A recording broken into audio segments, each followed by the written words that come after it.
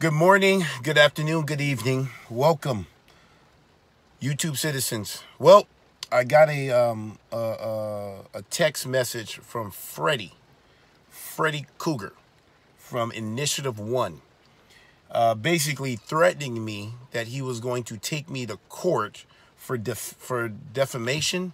I don't know how you can get sued. I guess you can get sued for anything, but to get sued for telling the truth. So, here's the deal. I'm not bitter by no stretch of your imagination. I could be bitter. I had to work through that. I forgive my wife. I genuinely forgive my wife. But here's the deal. A man, Jesus said it this way. He says, anyone that tries to save his life will lose it. And anyone that loses life for his name's sake will find it.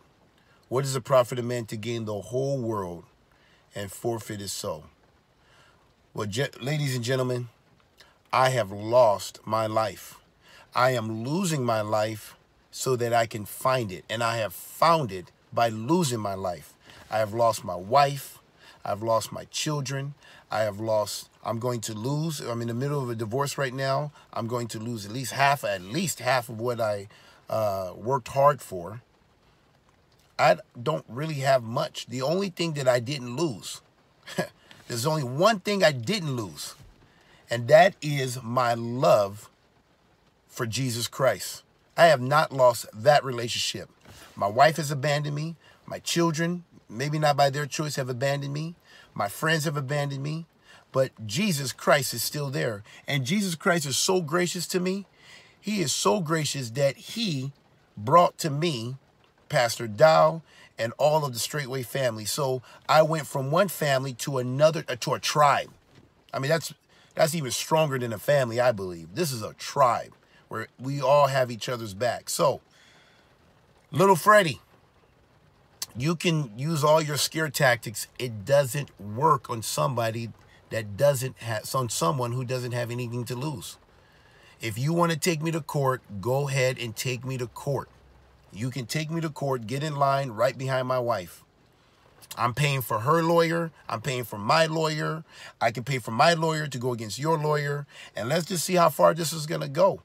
But I have learned the true meaning of contentment. I have learned to be content with a lot, and I've learned to be content with little. I've already know what it's like to be a millionaire, to be famous. And I can tell you right now, what people will pay billions of dollars for, I have, and you can't take, and that is my peace. I have a peace that passes all understanding. And what I'm going to do, what I am doing right now, is I'm taking a negative and turning it into a positive. I am not going to lose my family in vain. I am going to use this. This is a great motivation. It kind of reminds me of the movie of Braveheart.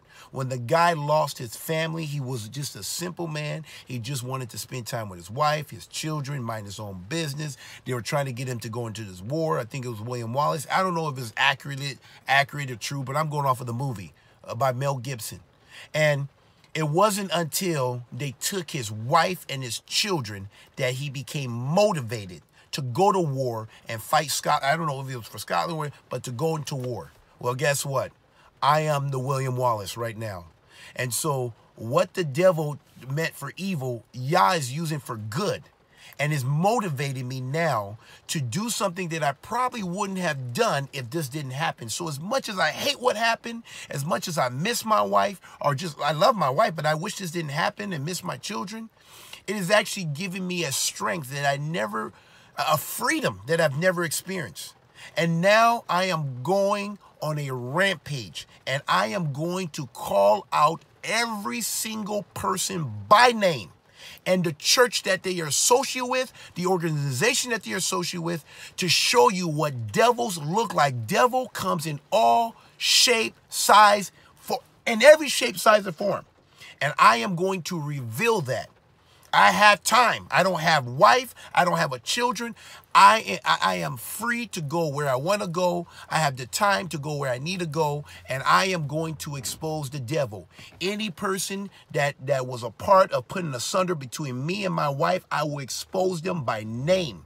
I will show you the church that they go to, because every church that they go to and that they can sit there comfortably tells you that that church is of the devil.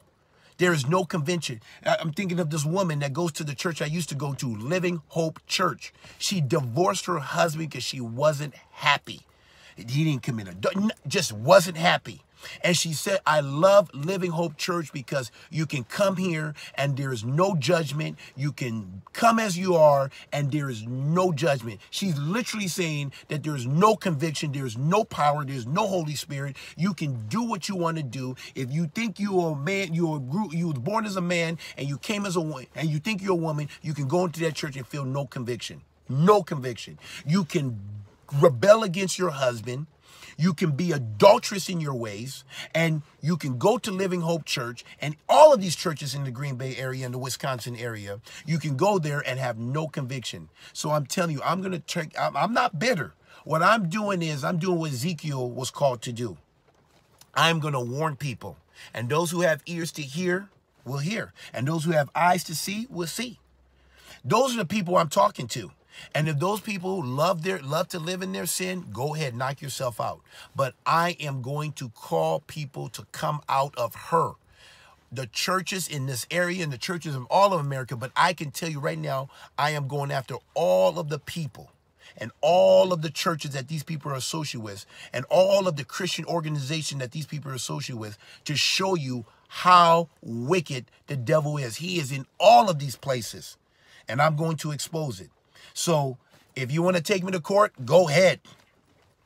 It doesn't makes me no difference. I think it's going to cost you more than it costs me. And I probably have a better chance of winning that case because I'm telling the truth. You can't, it's something called the freedom of speech. I can speak my mind.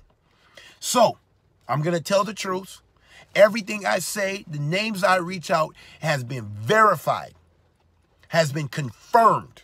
So I am not going to sit here and slander anyone's name. All I'm going to do is tell you the truth. I have evidence. It's been confirmed. It's been verified. So that's all I'm going to speak. All I'm going to do is speak the straight truth. I am not going to sit here, take it on the chin against these heathens. Christianity is not biblical, period, especially in this area that I live in. And they just mess with the wrong nigga.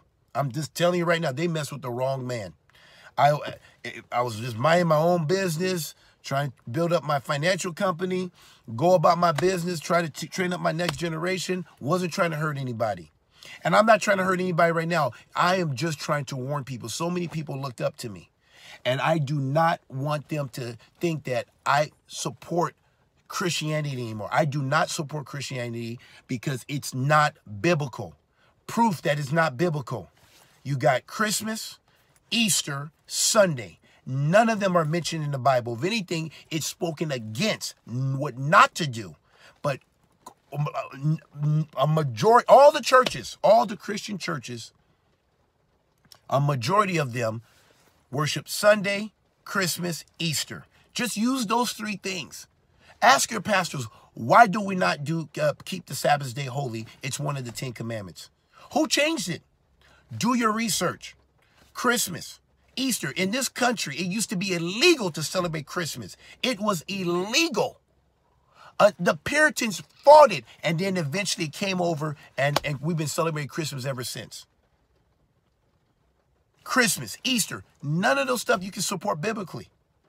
My wife left me because of false accusation against a ministry called Straightway Ministry led by Pastor Charles Dowd Jr. That is the most loving, the most peaceful, most God-fearing ministry I've ever been a part of. Ever. When you come onto that land, when you even get near the land, you feel the peace that pastors all understand. It is so much love. You can only take in so much love. You get saturated with the love they have for their neighbors, the love they have for Jesus Christ. It is just off the chain. I can't make this thing up. People may say that, oh, he played football, I may have CT. Hey, I've had other people besides me, former teammates, people that came and checked this out, and they're thanking me. Thank you, Kabir, for telling me this stuff. You cannot, I cannot keep this to myself. I am going to let everyone know that Christianity is not biblical. Now, if you don't care about what is in that Bible, then stay where you are. Stay put. You can keep them. I'm not going to be like Obama. If you like your health care, you can keep it. If you like your church, you can keep it. But for those that want the truth, that want the true gospel, the true Jesus Christ, the Jesus Christ that's in the Holy Bible from Genesis to Revelations. If you want that, then come out of the churches you are in. It is the church of Satan. It is the church of the devils, the doctrines of devils. I'm just here to tell you. I'm even telling you, check it. Check what I'm saying. If I'm saying anything untrue, I will repent. I will be the first one to repent. You show me in the Bible that supports Sunday, Christmas, Easter. Sunday, Christmas, Easter. That's the three pillars in the church. And the only reason why the church, and a lot of the churches know that it's true what I'm saying. The reason why they don't want to stop doing it is because of money. Money, it's their biggest revenue. It's like their Black Friday. This is a huge business.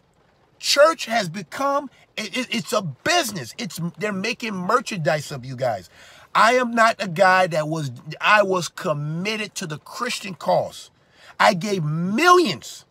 I can honestly say I have given millions to the Christian organizations in this community and all over the world. I have given my time, my energy. I was committed to the Christian cause. I was like Saul, who was a Pharisee among Pharisees. And now I have had my Damascus experience. I've had my dream. And I'm here to warn people, come out of her. Come out of these wicked churches.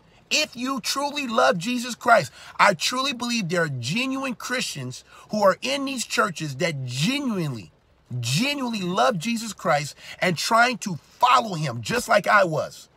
But people, I'm telling you, they are blind guides leading blind people.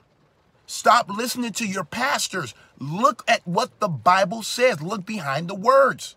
Start questioning your pastors. Don't go off of how well they speak and how they relate and touch you and hug you and give you nice coffee shops and a nice children ministry and programs to go through and little people.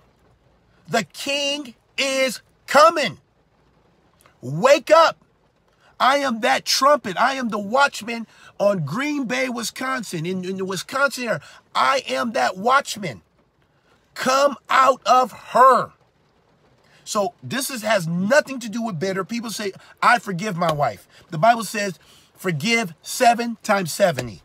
I have forgiven my wife. I can't make my wife come back home. I can't make my wife obey me. The Bible makes it clear, obey your husband.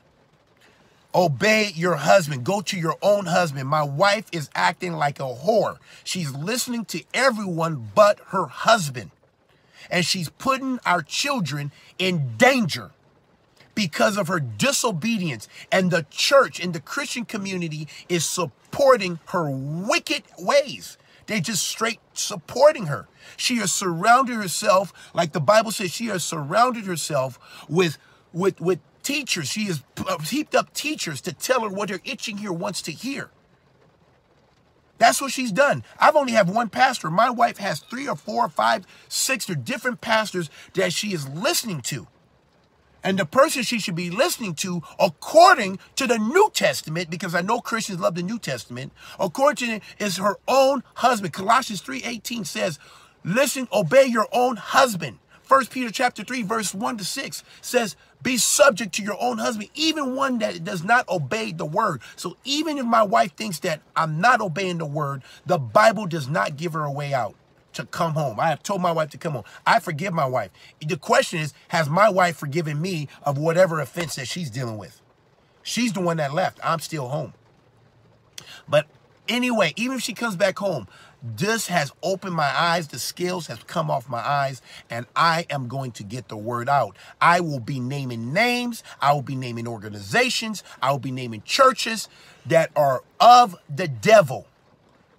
And all of them been confirmed and verified. Anyone that's put asunder on my marriage, you will be exposed, hands down.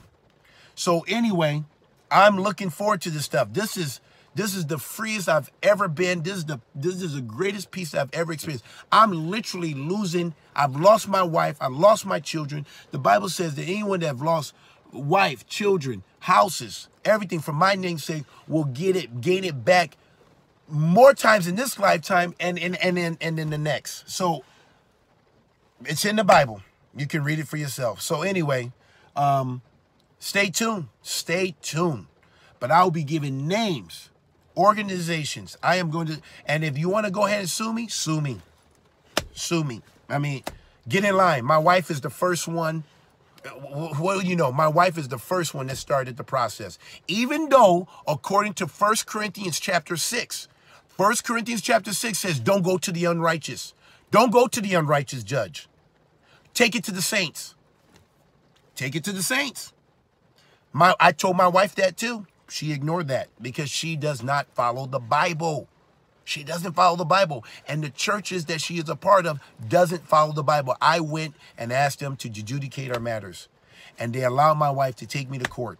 So if you, all I'm going after is Christians. You know why? Because it was Christians that was a part of destroying my marriage. Help to destroy. None of them told my wife to go back to her own husband and listen to her own husband and win him. Win him. If he's wrong, you win him by your own conversation, by your own conduct. No one has advised her to do that. They asked her to leave me and teach me a lesson. Withhold sex from him. Withhold affection from him. Withhold his children from him. Withhold, I mean, who is that Christian? Is that biblical? I couldn't even tell you what my sin is. Couldn't even tell you. The only thing I can think of is that because I wouldn't break away from straightway ministry for no reason, just because my wife didn't like them. Nothing biblical. Because because I kept the Sabbath day holy. That was another thing. I mean, people, this is crazy. Because I didn't keep this, because I wanted to keep the Sabbath day holy and do what the Bible says. And because I have a view of women that is more biblical, but they want me to have a view of women that's closer to the feminist movement. And then she wanted people who don't believe in the Bible to lay hands on me, to deliver me, so they can deliver me from something. I really think they just want to put back that Ahab spirit on me. I'm not going to have anyone lay hands on me that does not fear Yah. So anyway, this is I guess you can make this a part, my journey, but this is a warning. I am coming. I'm going to give names. I'm going to give organizations so that you can see who to stay away from and who to pray against. This is the church of Satan. Come out of her. Please tell me your thoughts. I would love to know your thoughts. If I'm wrong, if I'm bitter, some people say that this doesn't sound like there's love in my voice. I don't know. I don't know what love is. Love is loving God with all your heart, all your mind, and your soul, and loving your neighbors yourself. I love my neighbors enough to tell them the truth. That's love.